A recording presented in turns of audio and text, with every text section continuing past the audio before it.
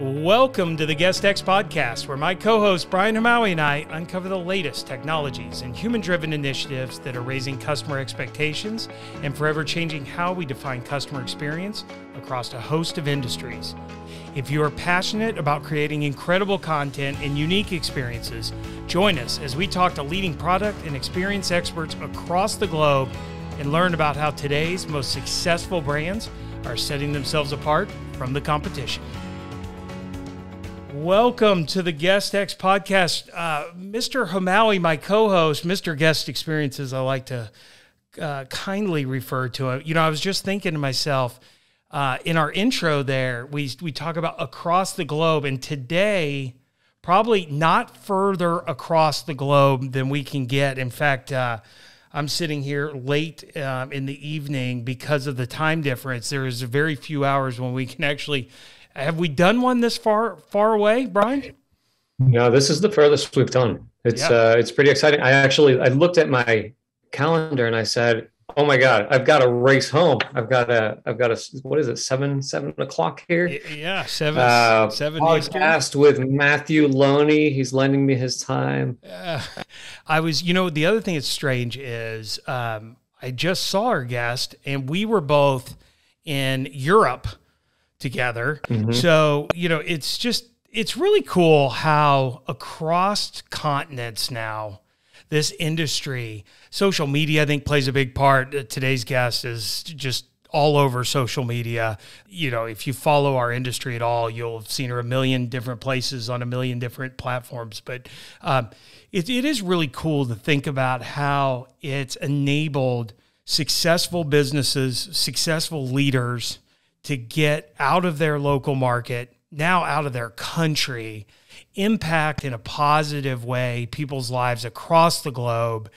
And I think it just continues to say a lot about this industry. And I know we take a lot of knocks for still being in our infancy. And I think that's something we ought to own, right? And just say, yeah, we've got to get better in our technology. But what's really cool is we haven't given up, I think, that really personal experience of being a part of this industry is still alive and well.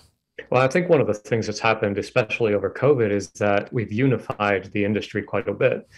And I think it's come through technology. So I don't know if you look at we always use 5 years as the benchmark, but if you look 7, 10 years back, when would you have ever thought about reaching over to somebody in Europe or Australia or, any of the Asian markets and say, hey, give me some advice on how to run my short-term rental business and actually be really well connected. And in a lot of instances, actually become really good friends. Yep. Now we have the opportunity to host them on podcasts. It's wild, and all of these people are listening. So I know it is crazy. I think it's time. I think we should introduce our guest. Let's do it. I can't wait. Yeah.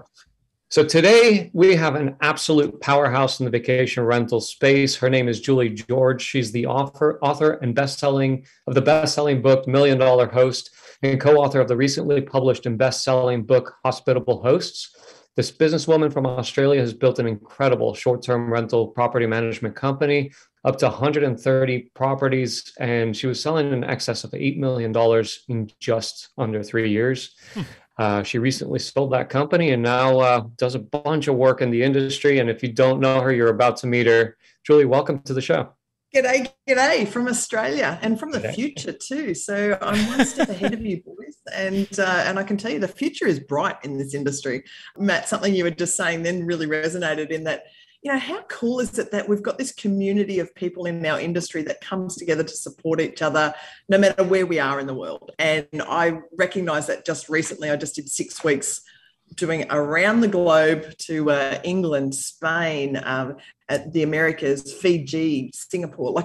I kind of went everywhere. And everywhere I went, it felt like a school reunion, catching up with industry folk that I'd only ever met on Zoom before.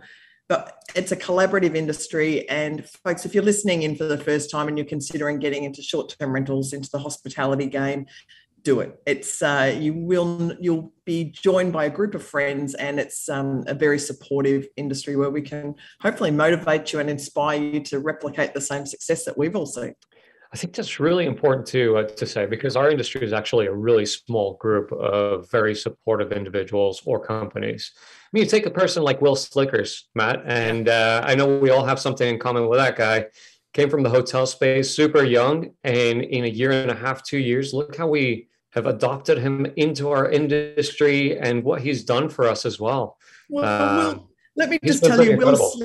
Will Slickers and I were the first on the dance floor in Nashville and the first on the bucking bronco in Nashville. So, hey, if anybody hasn't connected on my social media, have a look. You'll see Will and I doing some crazy, crazy stuff together. That's awesome. I'm going to take a look. Julie, let's, for those guests that don't know who you are, why don't you give us a little bit of a background, where you're from? We can start there. How you got started in the space, and then what you're doing now. Yeah, absolutely. So my favorite story to tell, of course, Brian, is my own. And look, my claim to fame is that back in 2016, I had a single property of my own that I owned. It was fully furnished. And I decided to find out what all the fuss was about with short-term rentals. So pop the Wi-Fi on, put the linen in, and and then next minute just discovered what I think all of us have felt in, that it was just such a great guest experience. The money was terrific. I was able to use my own investment property for the first time ever.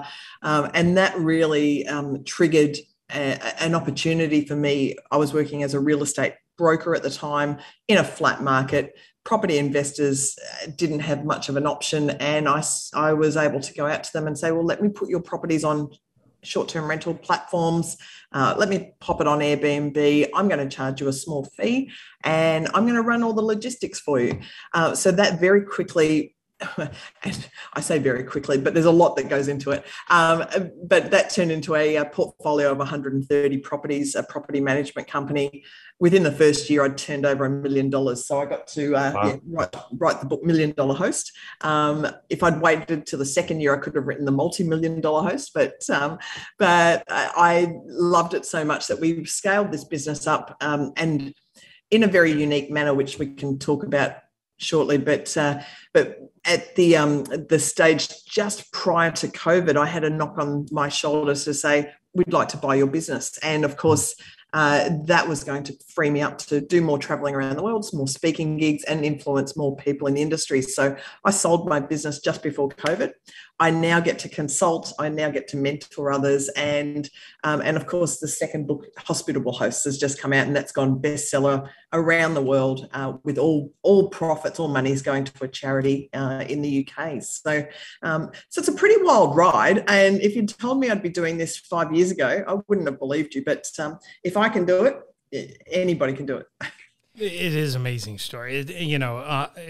If Julie's in America, we'd be saying it's the American dream, right? It's the American story, but she's not. So we'll say it's the Australian dream and the Australians. But it is, and I think it's one of the things that's drawn people to our industry. I don't think that's unique to vacation. Any industry, I think when you get in early, right, there's going to be there's greater opportunities. There's also greater risk for those who get in early. But as you look back over that time, and I'm sure you mentioned kind of quickly, because when you're in it, right, it probably does feel like it just went by, really, really fast now looking back. But what do you feel like, what were the keys, do you think, to your success? I mean, obviously no one's in this industry who doesn't really, it's a hard industry. You have to work hard.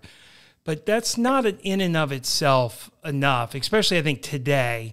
But what do you think led to that success? I think you have to be, no matter what business you're starting out in, you've got to be very resilient. A lot of friends and family there's a lot of naysayers out there that will probably not believe in your dream as much as you do. And one example was the real estate agency I was working for at the time, when I came up with this brilliant idea of Airbnb property management. Now, it's not that long ago, it was 2016, but there were not many companies out there doing what a lot of us are doing now. So as you said, I was early days, but I came up with this concept that let's turn these properties into instant hotels. And I went to the principal of the real estate agency. I said, I've got this great idea. Let's start this short-term rental business. He looked at me and he scoffed like I had said, we're going to start a lemonade stand. And when he dismissed me, I went straight back to my desk, typed up the resignation letter, threw it at him. And within 6 months, I'd started this business. I was earning more money than him. I'd poached all of his good staff and, basically said, stuff you, buddy. But so I think resilience is probably something that I would say, folks, if you've got an idea and you believe in it, follow through and do not let people sway you from that idea, because anything is possible. It's just what's up here that limits your imagination. So love it. It is really interesting because I did the same, started with one property and learned it. Do you think that there's value in the way that you've actually built up the business? Starting with one property, doing every single, intricacy about the short-term rentals. I find that there's an advantage to people who didn't just buy into the short-term rental business, because it is a very complicated business, and just buying into it, 40, 50 properties and saying, okay, I was a plumber in the UK. Now I bought a short-term rental business and now I'm a professional property manager, and they're falling flat on their face. Whereas if somebody like you that says, well, I've got this idea, I'm going to start with one, learn everything I possibly can about it, and then start to scale it over a period of time. Do you think that gave you a head start, an advantage over, doing the complete opposite, which would be 100%, Brian. I totally believe that gave me a huge advantage. And in fact, remembering one day in particular where I personally had made 17 beds in a row and went home and went, whose stupid idea was this short-term rental business? I need to either can I swear on this show? Absolutely. Go for it. Can I get my shit together and get a team in place and get a framework organized and scale up? Or do I just go and get a job? Like, that was the thought process. And to this day, anybody that I would employ in my business, no matter what business it is, I would have them start from the bottom, learn the ropes. So in my short-term rental property management business, the employees that I was bringing in as managers towards the end of before I sold, I had them out there making beds, scrubbing toilets. I had them answering those guest messages in the middle of the night, dealing with people locking themselves out. I didn't care. If people were too precious to do that, I didn't want them on my team. So absolutely. And I look at people now, like you said, Brian, that come in and purchase these short-term rental businesses. Oh, man, that's scary. I just think they're going to crash and burn. It is. It's hard to watch them do it. They don't know the operational side, but then, you've got the accounting, you've got all of how to handle the guests. I think one of the things that was valuable for me was understanding what the guests needed and wanted out of the house. And that really started at the base of the house. And if I understood that, then building up a company became much easier, because I knew the type of staff that I was looking for, the type of communication that they deserved, and then how to implement that, the types of technology. And that's changed significantly even since 2016. So as you start to look back, 2016 to now, it doesn't seem like an awful lot of time, but what kind of changes have you seen that are just like mind-blowing, and how do people start to navigate through some of it without becoming too consumed with technologies and processes and things like that? So this is a really great question. And let me just tell you, 130 properties I was running without any technology. So I was not using a PMS. I didn't have a channel manager. I didn't have pricing software. I had nothing. All I was running was 100% on Airbnb. I had zero for my accounting, and I had a real estate software because in Australia we were running trust accounts, so I needed that. That's it. And people to this day look at me and go, how the hell did you do it? Well, I can tell you it was with some very good processes in place. But now my biggest regret would be, and I look at what people are doing now, my biggest regret was not using a dynamic pricing tool. I now use Price Labs, and yes, Price Labs is not sponsoring me, but they bloody should, because I'm about to tell you that without using a dynamic pricing tool, I calculated that I lost over $1 million in earnings. Wow. And that was 10 to 12% of my revenue, because I was guessing. I was thinking, how would anybody in America or in Europe know, and Price Labs are in India as well, how would they know what I should be charging in Australia. Like, how would they know better than me? So my ego, my arrogance came into play, and I was like, oh, I'll just guess. What a dickhead for doing that, because I look back now and go, that was $1 million that I calculate that I lost. Now, I have once again started again, a little like you, Brian. I think even though we sold our businesses, so you and I have a very similar story, it's addictive, right? So I have started again as well now.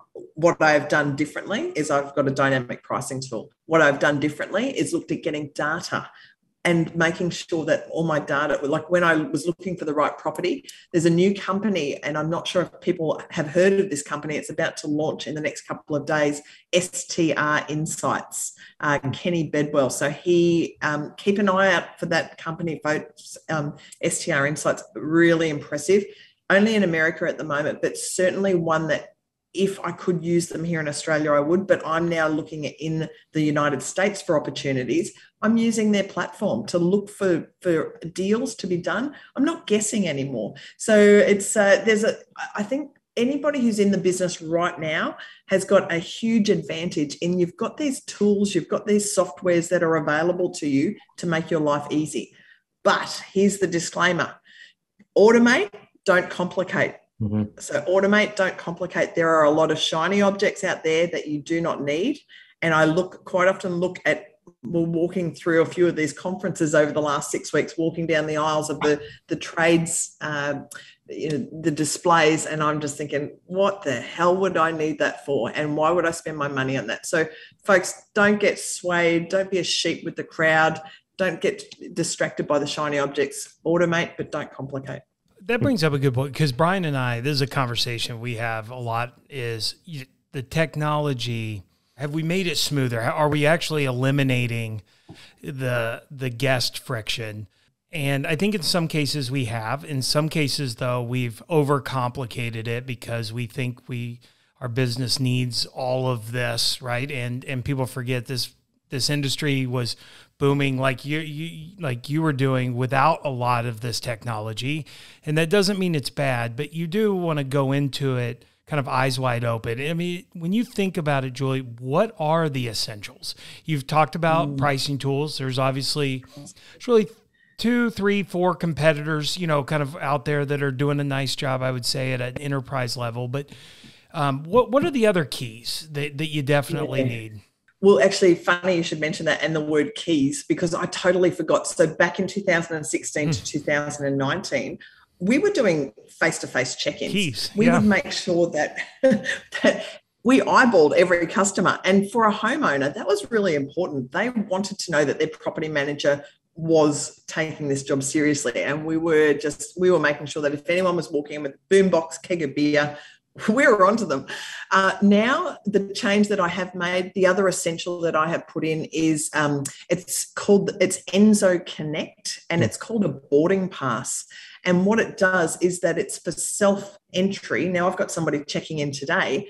So we have a URL link. God, I'm hopeless with tech, guys. Sorry. But we have sent this boarding pass out to them. Now, the boarding pass will actually not only give them the check-in instructions, but show photos, show videos, show exactly where the pin pad is, how to unlock the smart lock, how to enter the parking garage. So that to me, so to be honest, the essentials for me would be that dynamic pricing tool. I don't care which one you use, folks, just use something. You get the experts on board for that. Enzo Connect boarding pass. I just think that they're amazing, and it's free as well. But that's, there will be other add-ons eventually, but I love those guys. And it also mixes in the guest experience. It tells people what is locally, helps you order food. It helps you show you where the restaurants are. But I'm going to tell you again, I'm 100% Airbnb, and I would look at direct bookings for return visitors, but I'm not using a PMS. So I'm going against the grain here, because I don't know that I don't need it. So. Yeah. I think it's good for people to hear, Brian, that there are people, building these companies that have built them from the standpoint of, my distribution are the OTAs, and I've built it into my pricing model. I've built that cost into my P&L. And, that's how I'm going to kind of build my business. It is really interesting though, that you mentioned that, because I think I was expecting PMS to be right up there with locks and pricing tool, but yeah, so that's really interesting. People feel like they need to be on multiple OTAs. Look, if Airbnb is providing me all the guests that I need and I'm getting direct bookings to fill the gaps, why do I need to be on booking.com or, the other channels that I don't particularly love? And I'm putting it out there right now. I haven't had great experiences with them, so I don't really want to use them. And Airbnb, Brian Chesky probably needs to sponsor my facial tattoo that I'm going to get off his logo. But I just feel that if they have got their reciprocal reviews in place, which I just think is the key to having a good guest experience, the reciprocal reviews are there, the host guarantees there, they are the marketing machine that brings in the work for me. I don't need to go anywhere else. So I'm going to keep it simple. Keep it simple, stupid is my philosophy.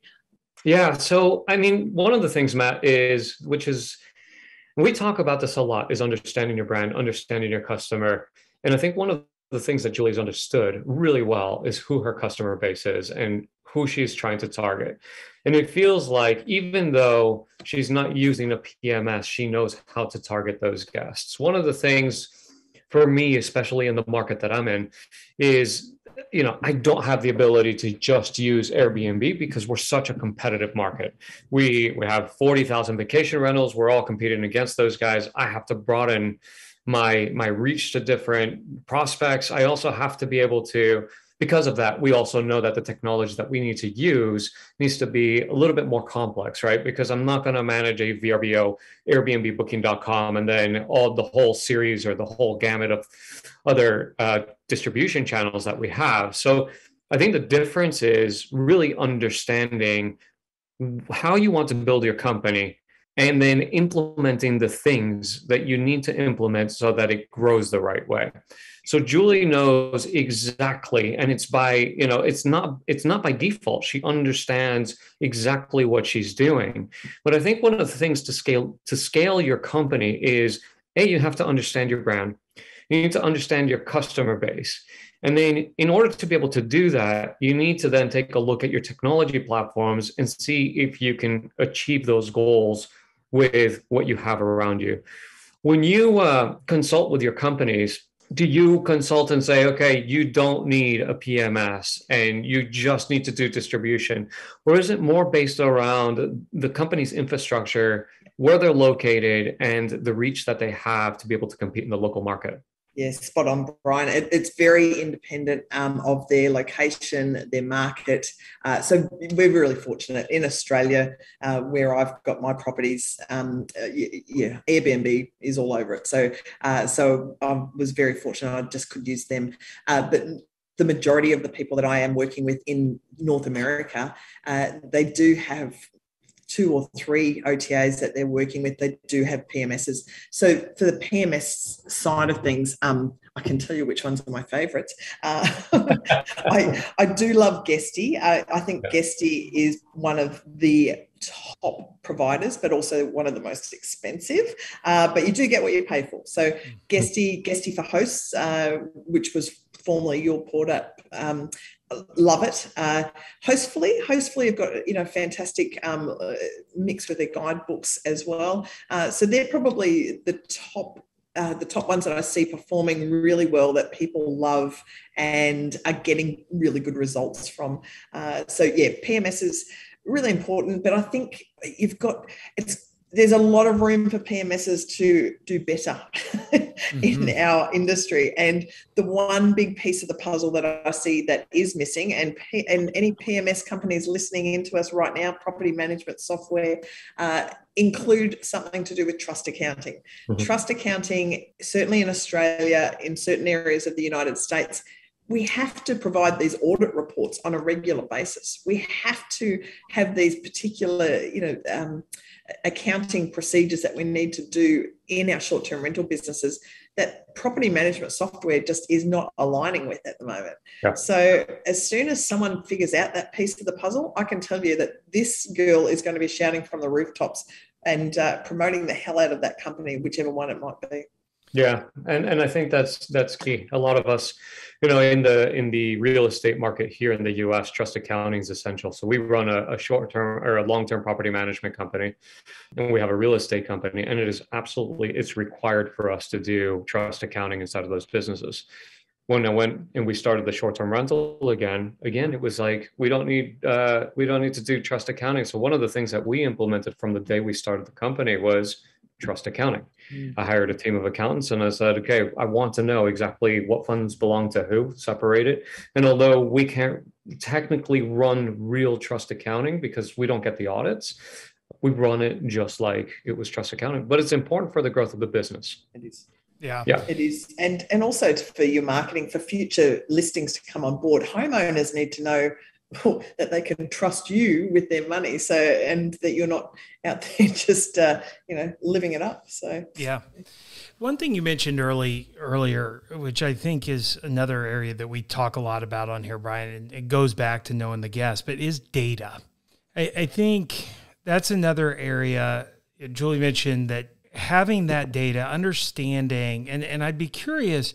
So as you are building these relationships with these guests, and an understanding that maybe in Australia, I don't know if Australia, I'm thinking about it like Hawaii. Hawaii doesn't get a lot of repeat guests. They tend to be a once every kind of 6 years type bucket list. And I don't know if that's the groups you're seeing. But when you think about markets where guests are coming back a lot, it seems to me in our industry, we don't do a great job of, one, collecting data on those guests, but two, we really don't have a great place to put it as far as a CRM that is truly like, hey, here's why they came. It was an anniversary, or it was a birthday, or it was a girl's trip, or a guy's trip. Like, that stuff matters for then as you're remarketing to your guests.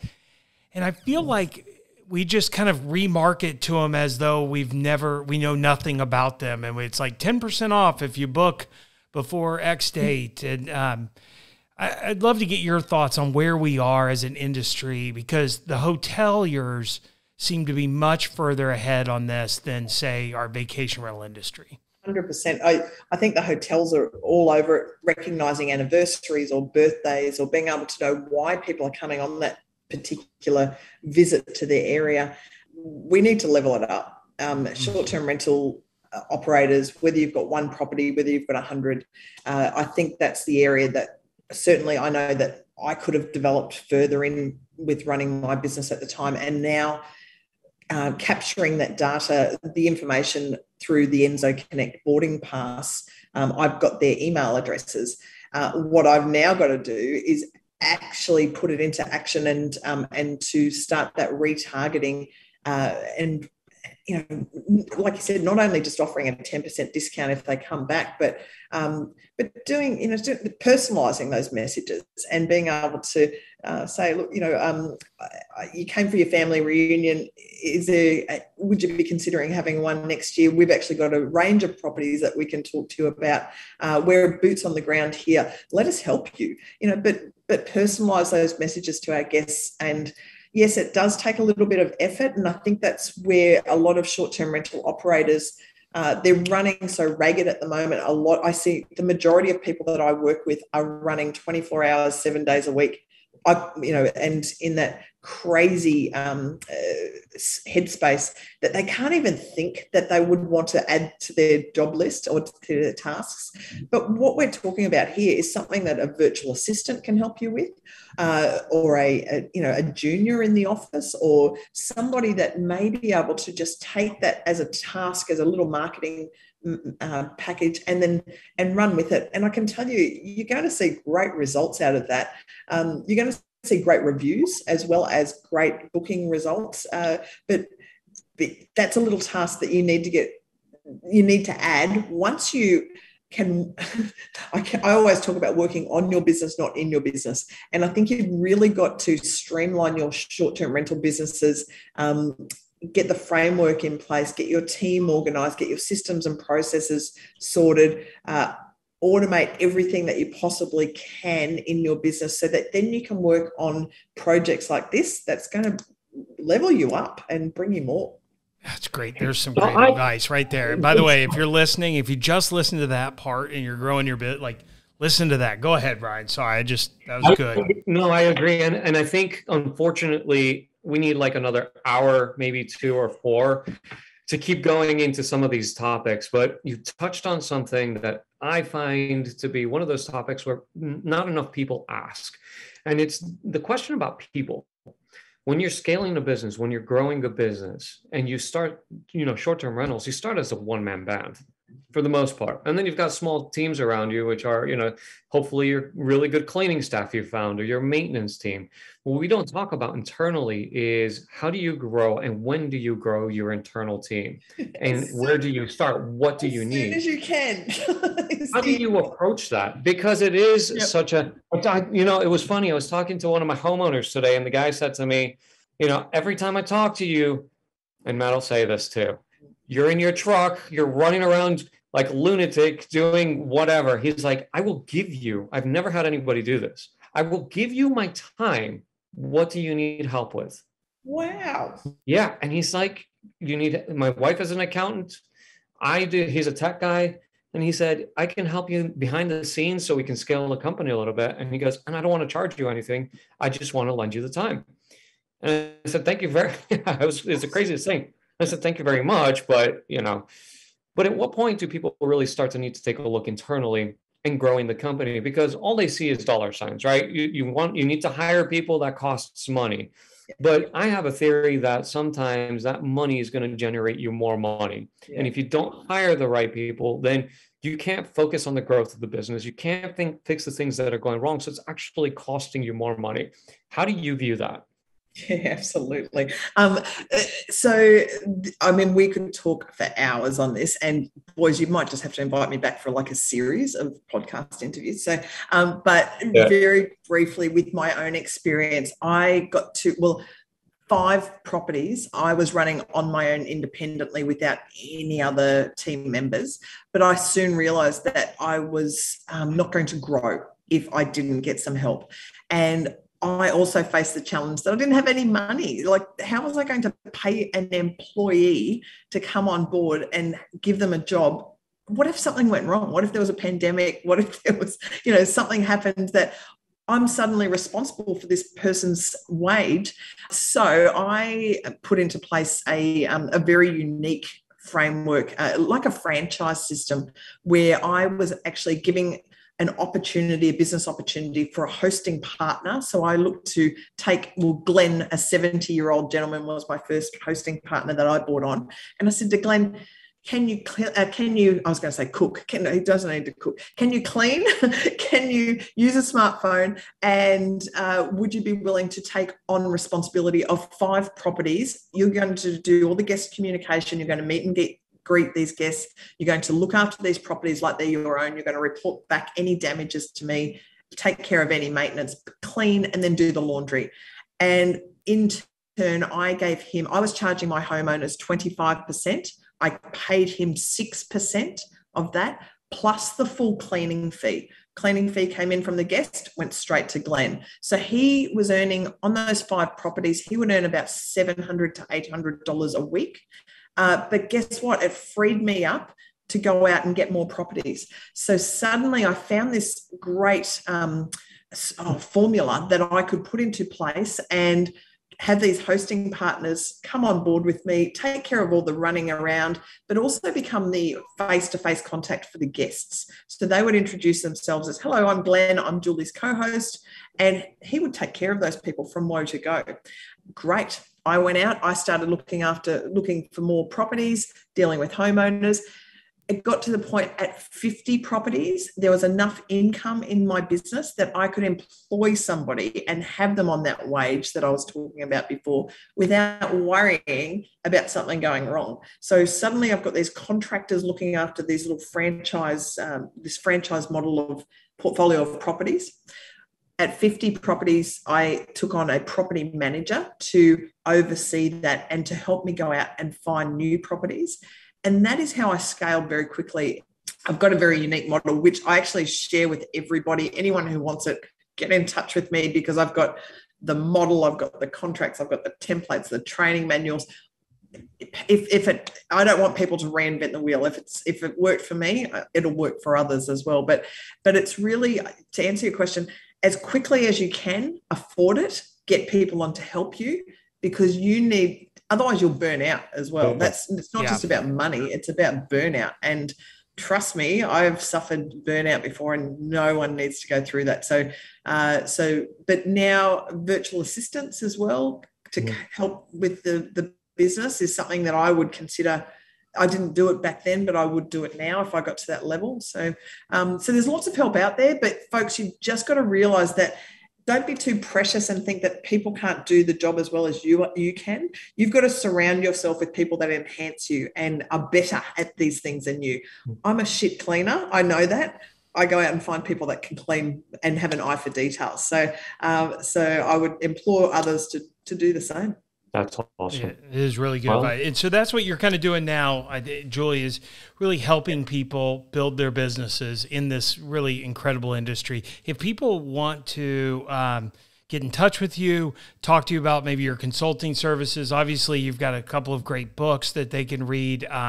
Following you, I follow you on LinkedIn. I'm sure you're on multiple platforms, but what is the best way for them to reach out and start a conversation? Yeah, absolutely. So my website's probably the best one, because you can book a 15-minute free Zoom call with me. So just jump on a Zoom like we are now and have a chat to me. Let me see if I can help you is the first thing that I would invite people to do.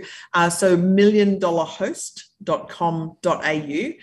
So the boys might throw it in the show notes as well, but milliondollarhost.com.au. But otherwise, look me up on LinkedIn, Facebook, Instagram, TikTok.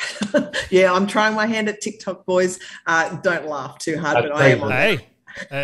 Yes, that is impressive. I only have TikTok on my phone, but I feel so old right now. Okay.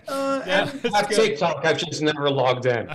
There you go. I'll tell you what, it's addictive as well. But also Clubhouse. Clubhouse is an app that I've got thousands of followers, and I had been running a regular show. I'm not sure if I will, but I am on there. So folks, keep an eye on Clubhouse, because I'm a bit of an oversharer. There's nothing off limits. I'm happy to give you any tips that I can to shortcut your success in this business and fast track it.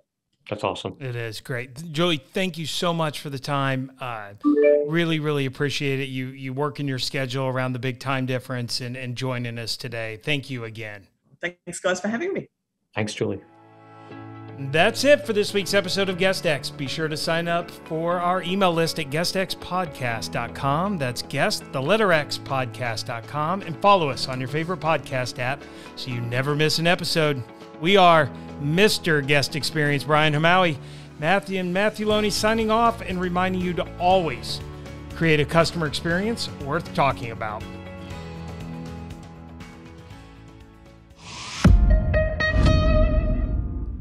This podcast is a Hospitality.fm production.